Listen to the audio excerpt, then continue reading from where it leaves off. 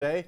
The long Labor Day weekend is nearly upon us, and some Michiganders are making it even longer by getting a head start tonight. Good evening. I'm David Andrews. And I'm Ann Emmerich. The roads are already getting busy. News 10's Mars Anderson is here now with some good advice if you're planning a weekend trip.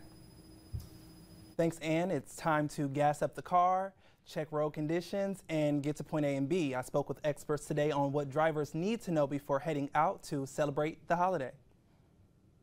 Labor Day weekend is fast approaching and Michiganders are gassing up and hitting the road.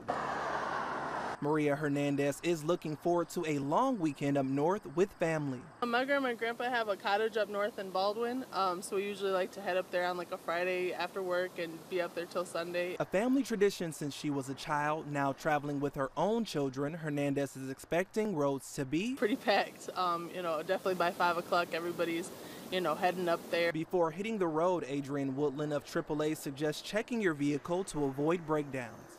You have things like your tires, your battery, your fluids, gas, windshield wiper fluid checked. The Auto Club expects to rescue 300,000 customers during the holiday weekend and don't want motorists stranded on busy highways. September 1st, pretty much any time from about 11 a.m. to 9 p.m. is going to be some of the busiest times on the roadways.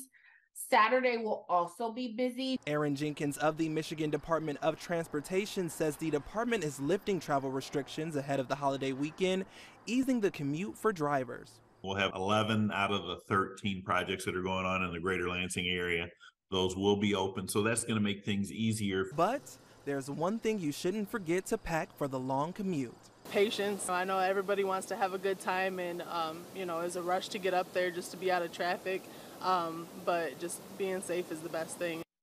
If you're hitting the road this weekend, AAA says prices are down about 7% compared to last week. So expect to have some extra cash in your pocket to celebrate the holiday. In the studio, Mars Anderson, News 10. All right, Mars, thank you. And you can use the MyDrive app to find out where there are trouble spots on Michigan roads.